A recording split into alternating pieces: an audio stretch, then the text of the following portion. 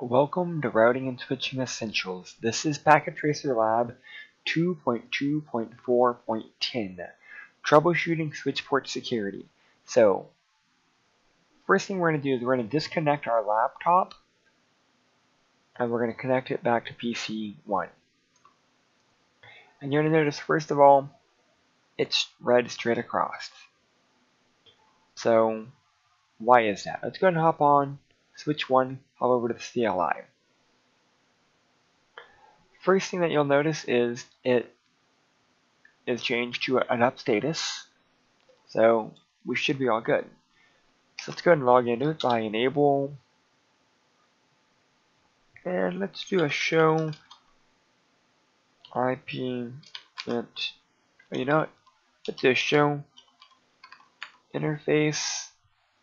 Let's look at interface FA0/1. That happens to be the one where PC1 is attached.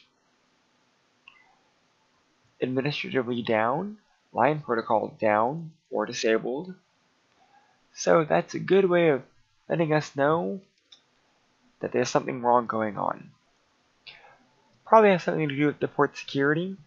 So let's go and do show port security. Let's look at the interface. So show port security interface. Let's look at that interface. You're going to notice that port security is set to disable. Its current status is secured down. Violation mode is shut down. So that lets us know that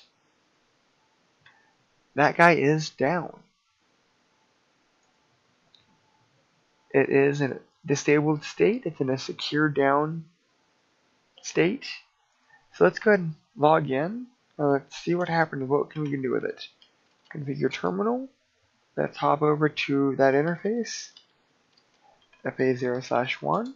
Let's do a no shut. So we changed it to up.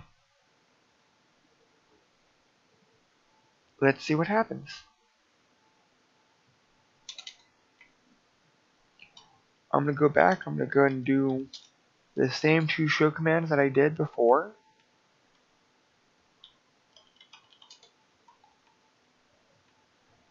I want to show the interface.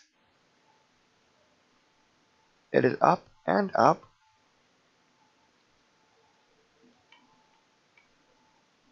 I want to see the show interface portion. Port security is set to disable. Violation mode is secure shutdown. And the violation mode is shutdown.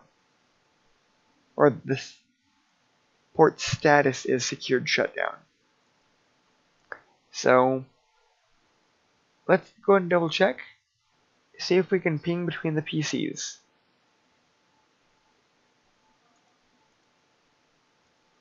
The IP address of PC1 is 10.10.10.10. Let's hop over to PC2. Let's try ping in that address. Ping 10.10.10.10. It is responsive now. It learned the MAC address of PC1. Now if we were to unplug PC1 and plug it into the home laptop,